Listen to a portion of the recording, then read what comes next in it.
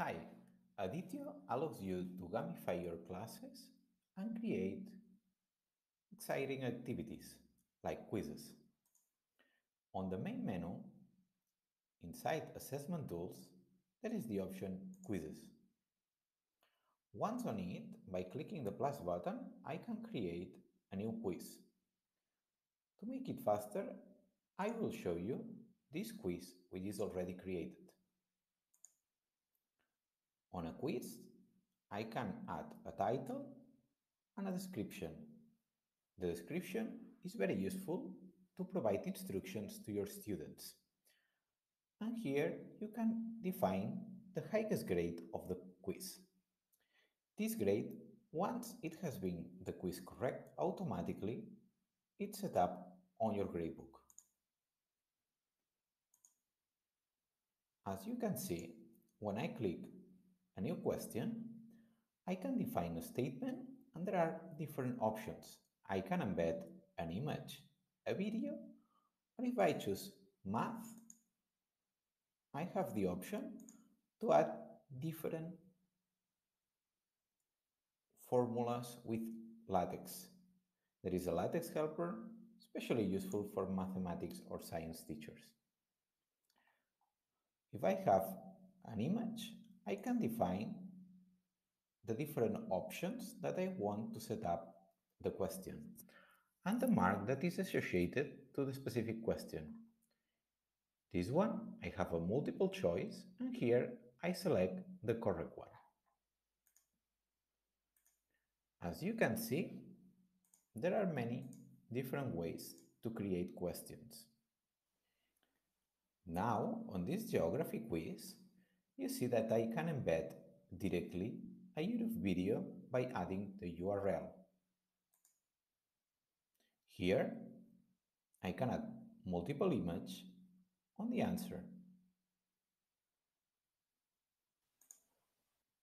As you can see, there are different options when you create a quiz to gamify the activity.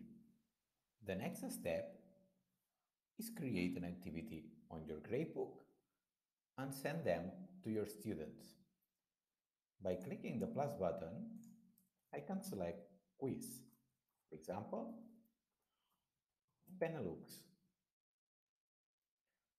Select the type of evaluation, and from the different types, I select quizzes. From the different quizzes, I can select this one, which is a quiz regarding Belgium, Netherlands, and Luxembourg. Here I have different options. Once I click Save, this quiz is sent to the different students. But before, there is this modal window in which I can add a title, instructions, and here is defined the quiz. Now, with the text completed, I can choose these different options. If I want the answers to be shown in a random order, to configure the dates in which the exam or the test will be open for the student. For example, if this is an exam that or an activity that will be doing the next Tuesday, I can define this. And for example, this class starts at 10, and I don't want that until 10 they will be able to open and complete the exam. And here it's the same. I can select this. It would be this date. And for example, you have 1 hour and a half to complete the test. You can send the activity now, for example, so they have it already, but when they will click on it, it will say that until the day 14 at 10, they won't be able to open it and complete it.